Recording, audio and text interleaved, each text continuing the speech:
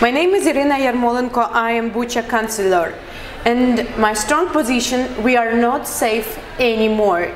The war is already right now in the middle of Europe.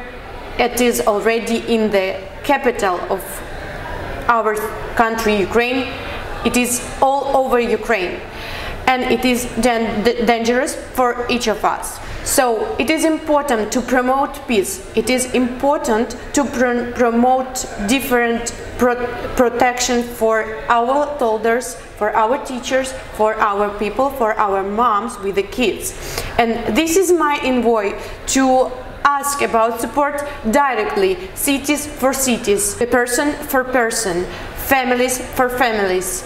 We also shouldn't wait for our entire life and rebuild our cities and rebuild our urgent needs. We are talking about schools, we are talking about kindergartens. We need to support each other in different way.